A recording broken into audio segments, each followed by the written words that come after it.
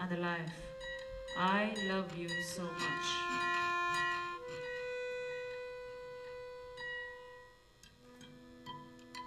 On the 6 p.m., 5 minutes and 5 seconds, the message says, first, my nephew is all right. Second, there's a dead body at the main gate.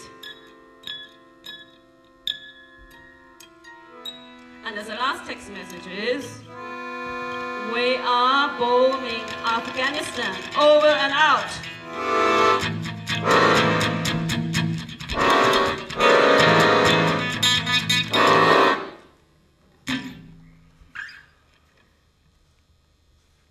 Okay, so I want to do something from my own words. Enough with other people's words. So, as you can see, I'm a woman, so I write a poem about being a woman, of course. And this one is kind of addressing to the Beauvoir, her book called The Second Sex, which I'm sure you all know very well, more than me. So the poem is called Second Sex or Not.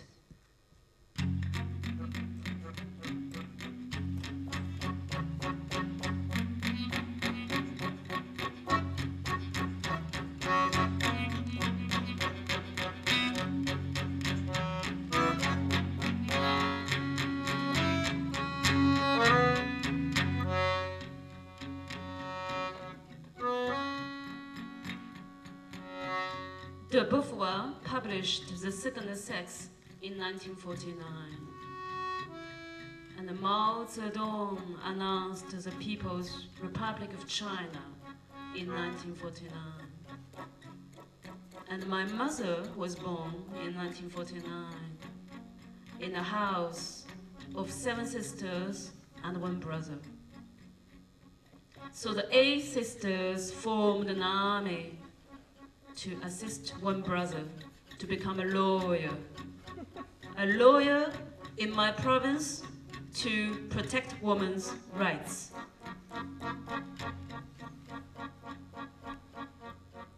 But I want to know, what is the second sex? What is the feminine? What is domestic science? Is a trap of hierarchies hold? Is it a kitchen sink's hole? Is it a toilet flush and bowl? Is it a hungry stomach's owl? Is it a bank that's void? Is it a suburban bungalow where a man chews his beef boiled and a woman cooks her soup slow and with the kids screaming in front of TV's glow? It's a lack, it's a missing, it's a dark passage where sound and visuals each other swallow. Therefore, it gives birth to the universe, then ends it.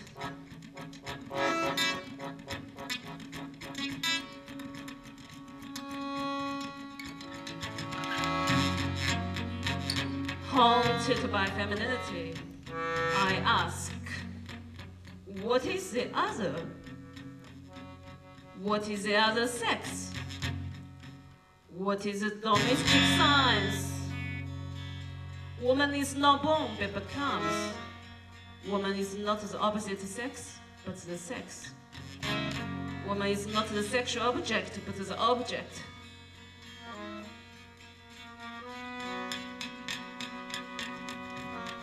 Haunted by femininity, I say, woman never exists. No, has she ever been born. Only wombs, only ovaries, only eggs. A uterine universe, not even female spirits, not even a single woman when woman rules, not even in a matriarchal world. The womb counts, not the woman. The womb produces a man, but no woman is born.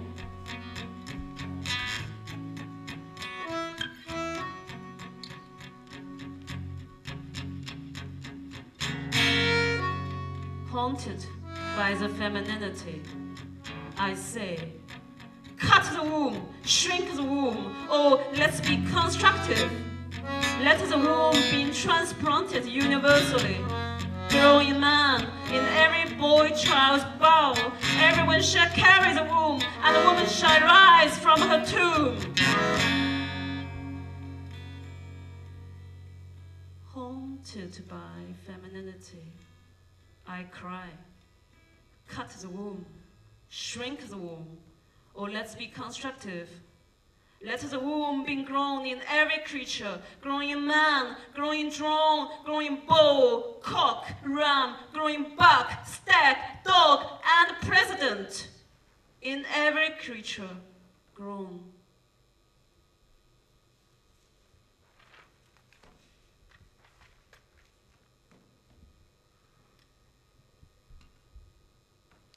This bit is from my novel called A Concise Chinese English Dictionary for Lovers. And it's a novel I wrote about 4 years ago when I came to the UK from China. I couldn't really speak English very well, and so I decided to write a novel with broken English. And the novel's form is kind of a linguistic structure, with each vocabulary to start with a story, but in the wrong grammatic sentence. So this bit, it's called Colonne, and it's from the middle part of the novel where the protagonist can speak much better English, and could be even beautiful English. Let's see.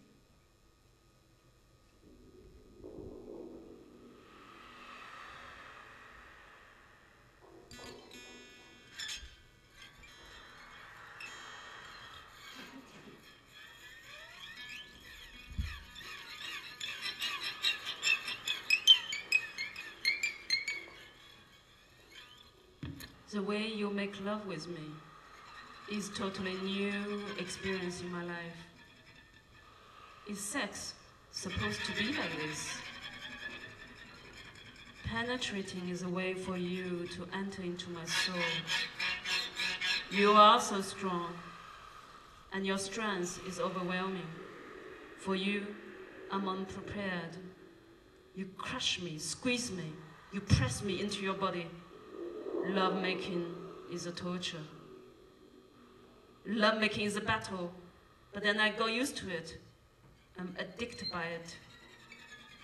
The way you hold my body is like holding a small object, an apple, a plum, or a little animal. The force from your arms and your legs and your hips is like force from a huge creature living in the jungle.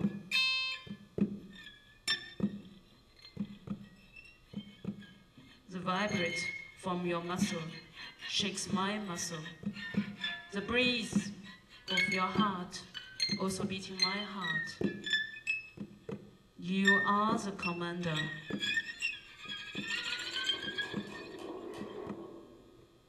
You kiss my lips, you kiss my eyes, my cheek, my ears, my neck, and my silver necklace. It's like my necklace having a special magic on you. And that magic force, you devote yourself to my body.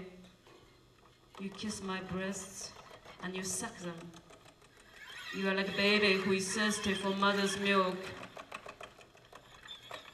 You lick my belly, my legs, my feet. You possess my whole body. They are your farm. Then you come back to my delta.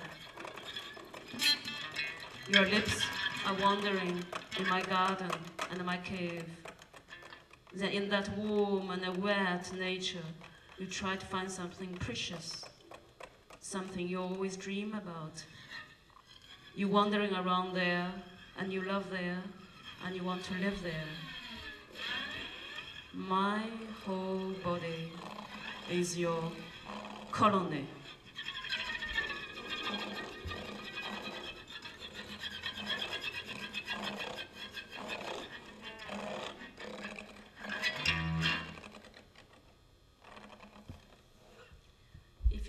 end, I think we do our last piece here. So this one, I'm sure you heard of, can even recite, memorize it, from William Blake, Tiger. But of course, we did a remix. It's a cover version with strange sentence here.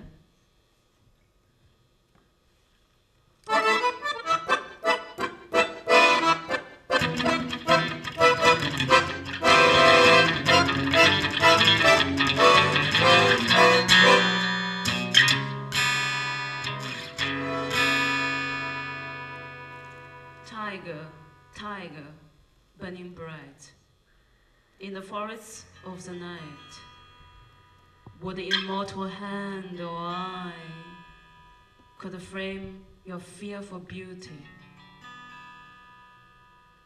Mao Zedong writes, all reactionaries are paper tigers, unable to withstand the wind and the fire, nothing but a paper tiger. 纸老虎着火了，纸老虎着火了。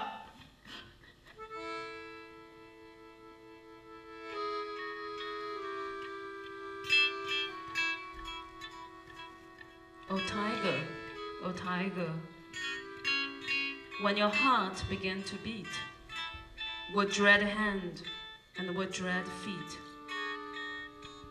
and you cried aloud and high, and this be our motto, in God is our trust, and the star-spangled banner in triumph shall wave over the land of the free and the home of the brave.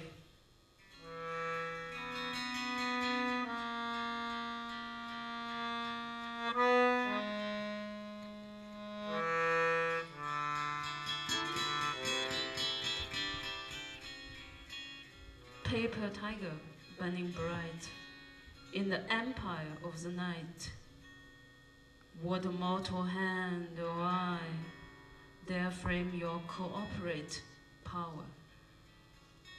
What is a hammer? What is a sickle? What is a chain? In what microwave was your brain?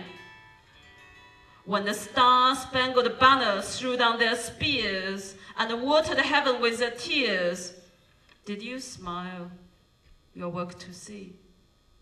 Desert storms, oil industry, did he who made the lamb make thee?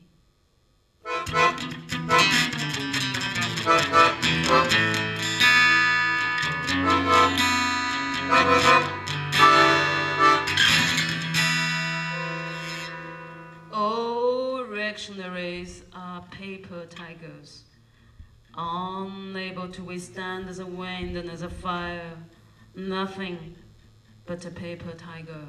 纸老虎着火了，纸老虎着火了。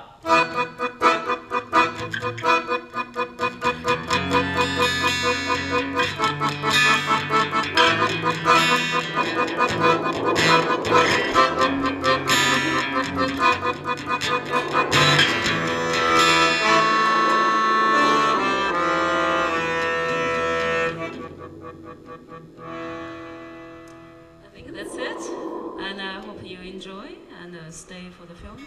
Thanks for Matt and Steve and Frederick from Cinémathèque and Carol. Okay, bye.